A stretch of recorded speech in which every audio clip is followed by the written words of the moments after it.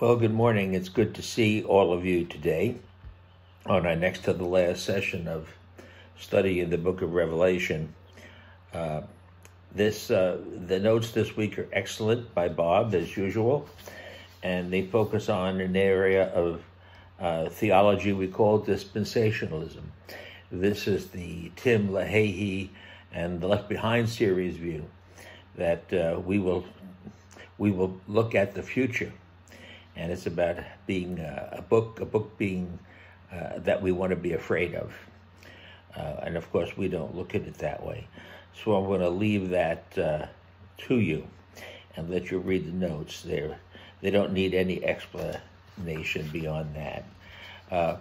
In addition, I want to let you know that next week we're going to try something different, not knowing how long all this is going to go on with social distancing. We're going to try to do a Zoom teaching, and we're going to send out notes on how to do that. You can do this on your phone. You can do it via audio. You can do it by audio and video. And I think almost everyone's got a phone. So it may be interesting, and it may be a good way to close out this series. And we'll see how that works. You know, I gotta tell you, in some respects, I am kind of zoomed out, but I'm never zoomed out in terms of spending time with my dear friends in Christ at the church. I received a little poem from Sandy Mueller over at the Casa after she heard the gospel reading on the road to Emmaus when Jesus was on the road to Emmaus. And she wrote this, and I want to read it to you this morning because I think it's quite good. And I think it relates to everyone, and I'm going to ask Bob to send it to you. Sometimes I don't know the brows or the hairdo. Sometimes I don't know the eyes I'm talking to. Sometimes it's the hips or the shirt or the stride that I recognized, know, and the mask cannot hide. Sometimes it's the voice or the hat or the coat, but a lot of times it just gets my goat. Not to recognize who is walking my way 2 meters apart, and I want to say their name when I greet them and say hello, but as hard as I think, I really don't know. I don't remember. The hair is too long, or it's white, now not auburn anymore. I give up and speak, making it their turn. Hello, do I know you? And I'm so glad to say, I'd love to be able to see you today. I think this says it all, in that we're in the midst of needing social contact. I am frankly quarantined out to a great extent. And you know what makes this pandemic unusual is that if we had another type of catastrophe, we'd be gathering together, supporting each other, helping each other, and having a glass of wine on the patio, so to speak. And we can't really do that today. So we're next week going to take a shot at Zooming together, and we'll see how that all goes. And as usual, if anyone of you want to have a chat, just give me a call. We're happy to talk and help each other through this difficult time. Thanks, and God bless you all.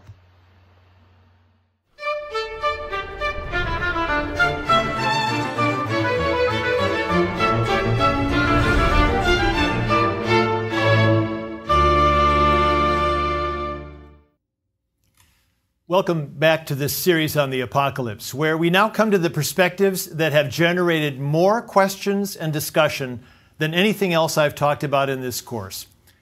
I'm referring to the popular scenario that begins when all faithful Christians are suddenly whisked up from the earth into heaven in the event known as the rapture. And this means that the rest of humanity is left behind to face the terrors that occur during the reign of the Antichrist. Those who follow this approach argue that it will be in this coming period of terror that we should expect the plagues of Revelation to hit with devastating results. They look for war, famine, and death to engulf the planet. They expect the Antichrist to be a cunning tyrant who will control the world economy and rebuild the temple in Jerusalem, on the site where the Dome of the Rock now stands. He's supposed to unleash a campaign of terror against any who stand in his way, until things culminate in the Battle of Armageddon. At that time, the scenes of battle will rage across northern Israel and into Jordan until things finally end in Jerusalem with the victory of Christ. You can see why this scenario raises questions for so many people. It blends various parts of the Bible together with some of the places we hear about in the daily news. And in the minds of some, everything seems poised and ready for the devastating conclusion to the present phase of world history. Some of you may have first-hand knowledge of this system of thought, while others know about it only because you've encountered it in the media. But either way, this is the perspective that really dominates popular perceptions of Revelation. Whether people like this approach or not, it contributes to the idea that Revelation is a book to be feared. So what I want to do is to take a look at this system in more detail, and then to ask why it's become so popular. That'll give us a basis for noting the problems it creates and how it relates to the alternatives that seem more promising. The worldview I'm describing here is a form of premillennialism. You remember from the last lecture that premillennialism is a belief system that expects things to get worse and worse until Christ returns, in order to defeat the powers of evil and set up his 1,000-year kingdom of peace on earth. In the last lecture, I focused on the Adventists, who tried to determine the exact time of Christ's return. Now, in this lecture, I turn to the dispensationalists, who have a sense that Christ will be returning soon, but they refuse to set a specific date. They say that the end could arrive at any time, but they generally don't go any farther than that. As long as they simply say that the end could come at any time, they can keep adjusting the system so that as the decades pass, so the system is always up to date. This particular belief system is called dispensationalism because it divides history into blocks of time called dispensations. The dispensations begin with the creation and are to end with the New Jerusalem. And during the time in between, history is moving through the various epochs, one after another. Those who follow this approach believe that prophecy is history that was written in advance. The idea is that the prophetic passages in the Bible constitute a script that must be played out to the letter at the end of the age. They also assume that no single book of the Bible contains the entire script, so that various parts of the Bible must be put together, like pieces of a jigsaw puzzle. That's the only way that people can see the whole picture. So as I go through the system, you'll find that we'll have to jump from the book of Daniel to the letters of Paul, and then to the book of Revelation in order to see how the system works. I'll try to keep it as clear as I can as we go. The form of dispensationalism that I'm describing is about 200 years old. It goes back to a man named John Nelson Darby, who lived in Britain in the early 1800s. For a while, Darby was a clergyman in the Anglican Church, but eventually he left and joined the group that is now called the Plymouth Brethren. If you've never heard of this group, it's not surprising, since it's remained rather small, but Darby's views became quite widely known through a series of Bible conferences that were held in the United States in the later 1800s. And since then, they have circulated widely among evangelical Protestants. Where things really took off was when the evangelist Dwight L. Moody picked up this general approach. Moody was very successful at the large evangelistic rallies that he held in the late 1800s. He wove this ominous sense of a world in decline into his preaching, and it gave greater urgency to his appeal that people should come to faith before it's too late. It seemed to work. A couple generations later, Hal Lindsey put this approach into his book, The Late Great Planet Earth. In that book, he wove passages from the Bible together with news headlines from the Washington Post and New York Times. Since he wrote it during the Cold War, he created the impression that the world was rapidly heading toward Armageddon. Many found this quite believable at the time, and Lindsey's book sold millions of copies in the 1970s. After that, Tim LaHaye and Jerry Jenkins put the system into a series of novels called Left Behind, and these also sold millions of copies. The Left Behind novels wove dispensationalism into a fictional plot about people who missed out on the rapture and had to survive on Earth during the time of the Antichrist. The novels have all the features of contemporary action movies, complete with carnage on the highways and global conspiracies that have to be stopped. Although people can say the Left Behind novels only tell a story, this series made dispensationalism seem vivid and even compelling to many. It gave a clear sense that this is what the Bible has predicted for the future. This approach has given people the impression that dispensationalism simply follows the outline of Revelation. But that's not the case. If you remember only one thing from this lecture, let it be that the dispensationalist approach is actually based on a theological system. It creates a futuristic scenario by combining various parts of the Bible into a new and distinctive picture. It's not simply a reading of Revelation. Let me show you what I mean.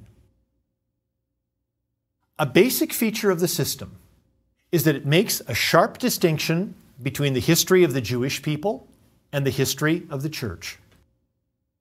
Over the centuries, Christians have generally thought that they share in the promises made to the people of Israel in the Old Testament. But dispensationalists disagree. They insist that the Old Testament prophecies concerning Israel must be literally fulfilled in the national history of the Jewish people. And a key point is the promise of land. According to the book of Genesis, God promised that Abraham's descendants would possess the land that extends from the river Euphrates to the river of Egypt.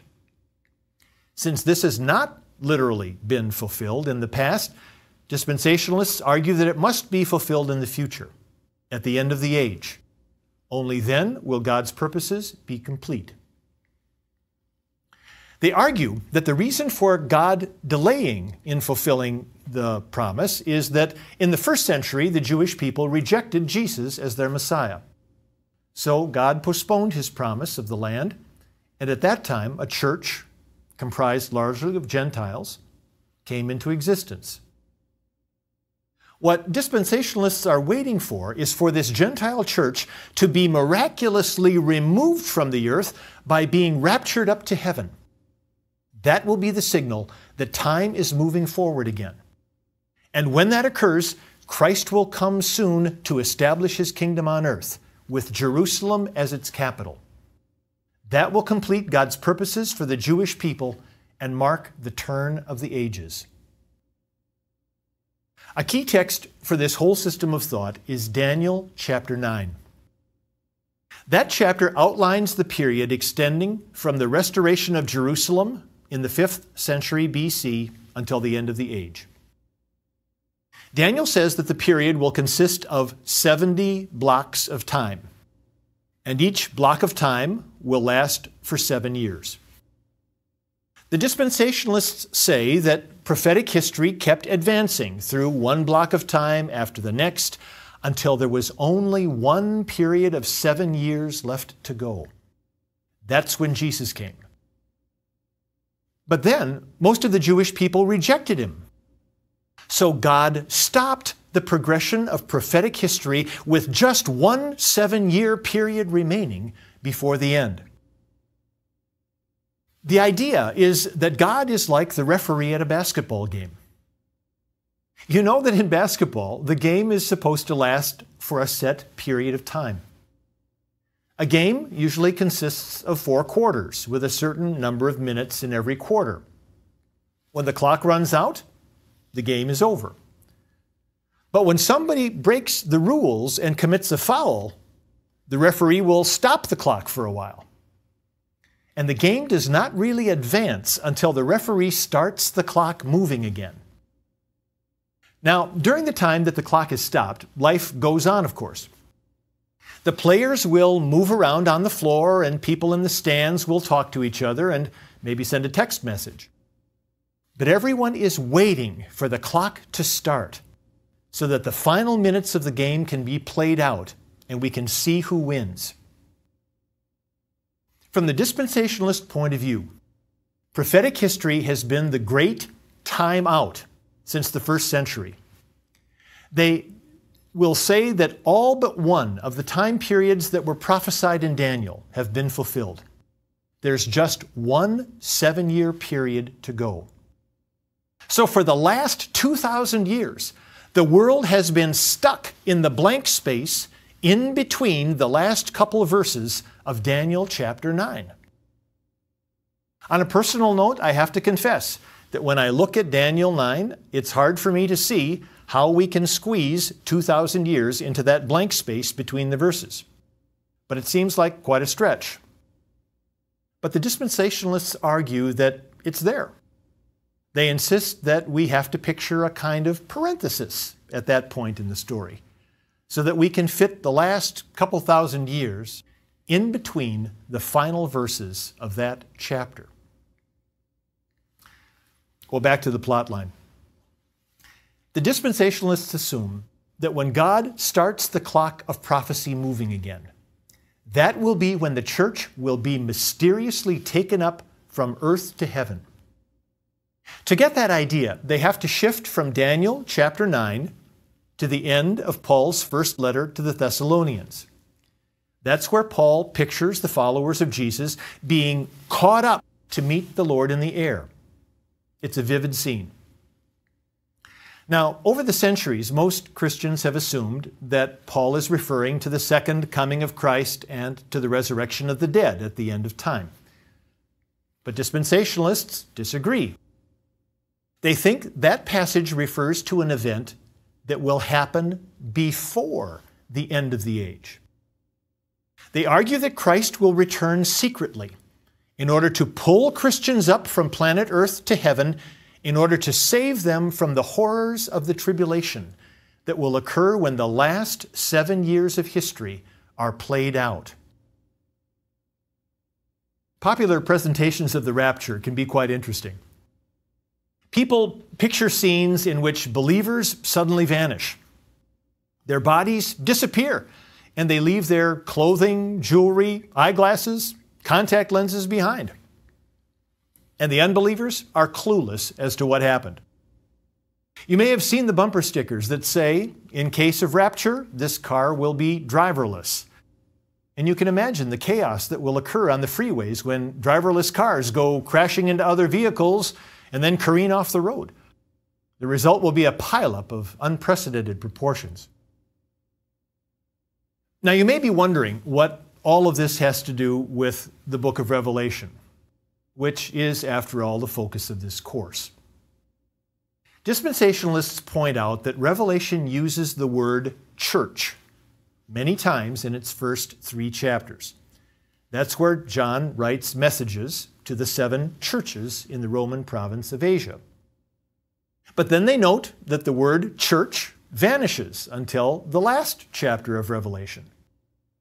They argue that since the word church vanishes from the text for a while, then the church itself must vanish from the earth for a while. This gives the true believers a sense of assurance that they will escape all the tribulations that occur in the middle of Revelation. They recognize that Revelation does include scenes in which people known as the saints do have to suffer at the hands of the beast. But they insist that these saints must be the people who come to faith during the tribulation rather than before it. The idea is that everyone who comes to sincere faith before the tribulation starts will be safely raptured to heaven. That gives people incentive to believe now, so they will be spared the horrors of history that are yet to come. Dispensationalists argue that the central chapters of Revelation outline the final 7 years of history on God's prophetic clock. Their basic perspective is that all the visions are to be taken as literally as possible, which heightens the sense of fear that these scenes create. The idea is that in the first part of the tribulation period, people should expect the plagues that come with the opening of the 7 seals to occur.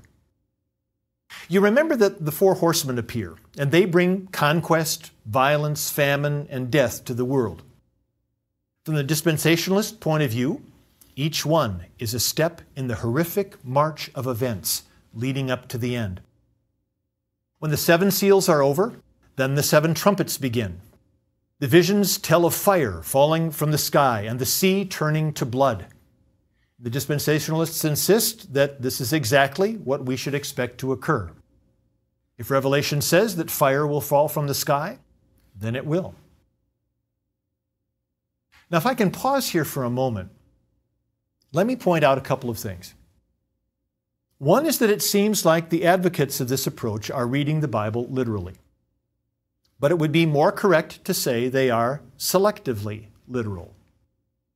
For example, they insist that Revelation is not literally predicting that 4 horsemen will appear when the seals are open. They recognize that the horsemen are symbolic. They agree that we're not supposed to wait for the TV news cameras to show film footage of 4 horsemen heading down Pennsylvania Avenue on their way to attack the White House. They agree that the riders are symbolic. It's just that the plagues they bring are literal. Critics of dispensationalism have noted that the shifts from literal to symbolic interpretation often seem arbitrary and don't follow the literary texture of Revelation. Critics also point out that the dispensationalist approach ignores the plot line of the book. Initially, their approach may seem to be straightforward as they move from the plagues that occur when the seals are opened to the plagues that occur when the trumpets are blown. But when we looked at those chapters of Revelation earlier in the course, I noted that the seemingly relentless movement toward disaster is repeatedly interrupted by scenes that are filled with promise. Scenes in which people give praise to God and bear prophetic witness on earth. The scenes of interrupted judgment and visions that are filled with promise play a defining role in Revelation, but they seem to be given little weight in the dispensational system. When Revelation is read as a text in its own right, those scenes play a major role in transforming the book from a text of fear into one that inspires hope. When we return to the dispensational scenario, we find that it draws heavily on the picture of the Antichrist that was developed in the ancient church. You remember that those ancient writers put various biblical passages together in order to create a composite picture of a tyrant who would appear at the end of days. Revelation supplies the image of the beast, who dominates the nations of the world and persecutes the followers of Jesus. And the name Antichrist comes from 1st and 2nd John. And 2nd Thessalonians contributes the features of the man of lawlessness who enters the temple of God and declares that he is God. The dispensational system takes over this ancient synthesis with little change. Something to note is that, again, the approach is selectively literal. Revelation pictures a beast with 7 heads and 10 horns, yet no one thinks this is literal. No one expects a 7-headed monster to come crawling out of the Atlantic in order to terrorize the world. Yet when the beast is equated with the man of lawlessness from 2nd Thessalonians, things become very literal. 2nd Thessalonians says that he will enter the temple in order to declare that he is God. And the problem is that the temple was destroyed nearly 2,000 years ago. So some people assume that the Antichrist will have to rebuild it soon, so that the Antichrist can enter it and declare his deity there. Needless to say, this creates some interesting debates on the internet, as people wonder whether the Dome of the Rock will have to be destroyed for the new temple to be built. And all because the Antichrist needs to fulfill what was said in 2 Thessalonians. As we see this happening, it's interesting to ask why the description of the beast is not literal, but the description of the temple is literal, and to ask whether these passages should even be combined. I noted in an earlier lecture that when the Antichrist tradition was created in the early church, it combined things that really didn't fit well together. Revelation may picture a beastly tyrant, but 1st and 2nd John use the term Antichrist for people who have an overly spiritualized understanding of the Christian faith. To combine these things is to create something rather different from what each of these texts conveyed when taken on their own. Since this approach assumes that the Bible is predicting things that will occur at the end of the age, the futuristic perspective assumes that modern readers are better equipped to understand the message than those who lived when the biblical books were first written. The reason is that we are closer to the final events that the Bible predicted. For example, the scenario weaves in a battle scene from the book of Ezekiel, where a mysterious figure called Gog attacks Israel from the north. Popular forms of dispensationalism usually identify Gog with Russia, which makes sense to modern readers in Western Europe and North America who have often seen Russia as a threat. But one wonders whether people in antiquity would have thought that Russia was Gog. What is more, Ezekiel says that God will strike the arrows out of Gog's hand. And in the futuristic reading of this passage, the arrows are usually taken to be Russian fighter jets, which fall from the sky. That interpretation really doesn't seem very literal, and by this point you can see that it makes a difference whether you interpret the imagery by asking how the ancient readers would have understood it, or whether you equate it directly with things from today's news. Dispensationalists assume that the present age will end with the Battle of Armageddon, which is, of course, a name that comes from Revelation. But the system extends the name to a sequence of battles that combine scenes from Isaiah, Joel, Zechariah, and Revelation. Some of the more popular dispensationalist literature will even give you the battle plans on a map to help you follow the action.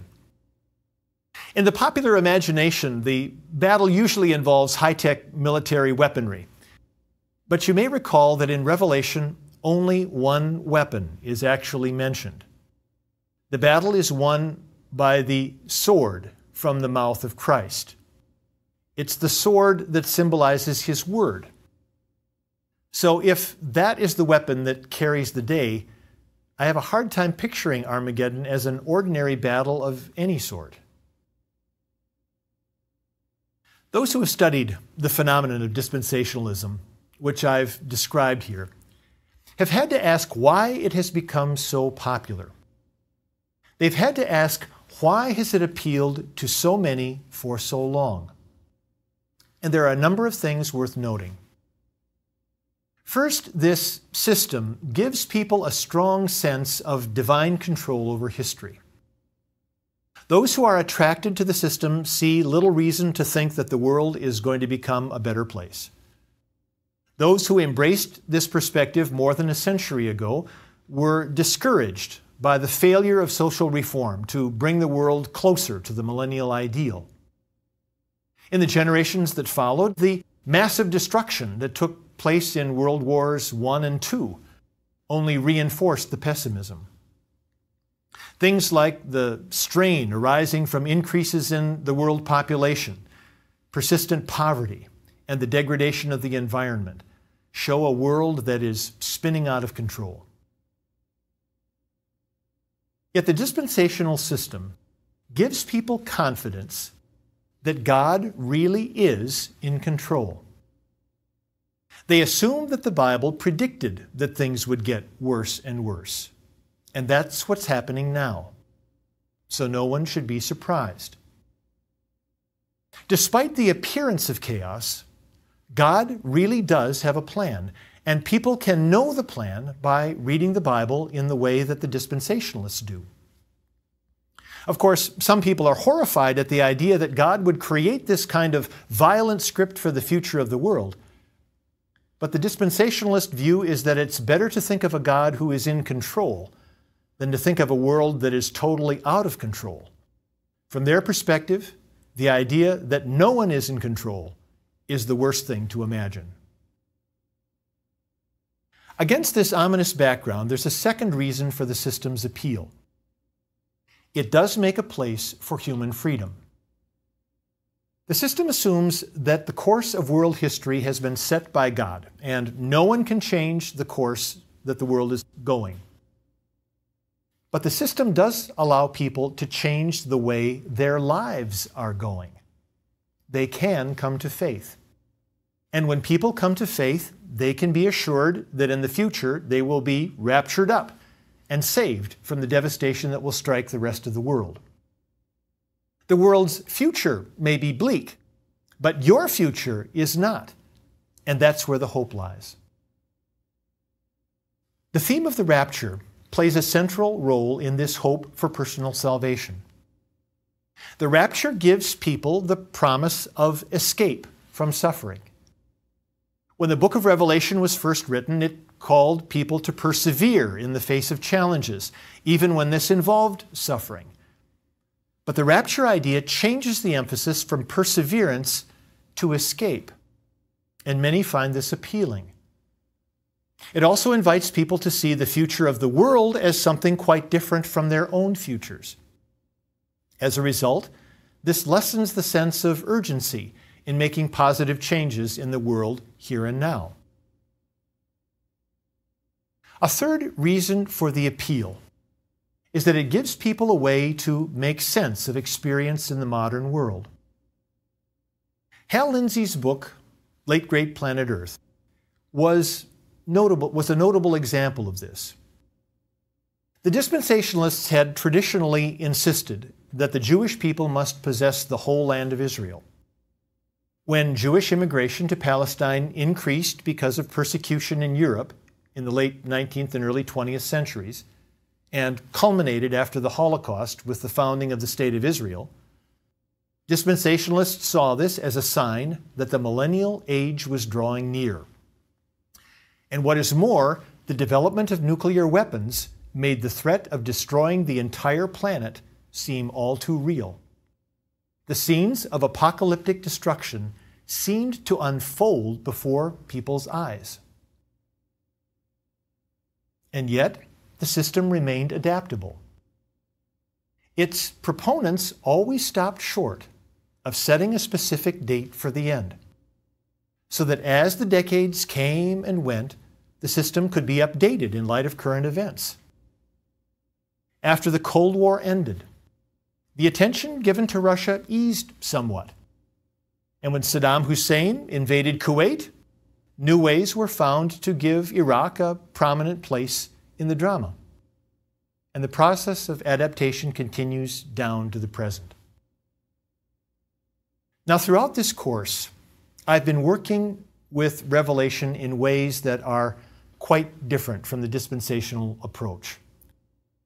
I've argued that we need to take the literary flow of the book seriously, so that we see how Revelation actually subverts our attempts to turn it into a map of history. And the plot of the book actually keeps moving people through scenes of threat and into visions of hope again and again. I've also tried to show that taking the historical context seriously does not need to make the book less relevant for modern readers. I would say that the opposite is true. By asking how the book was relevant at the time it was written can help us see how it remains relevant today. There have been many people who have tried to shape this more hopeful and encouraging approach to Revelation. So in our final lecture, I want you to meet some of those who have helped me see how dynamic and engaging the study of Revelation can be. That will be our next lecture.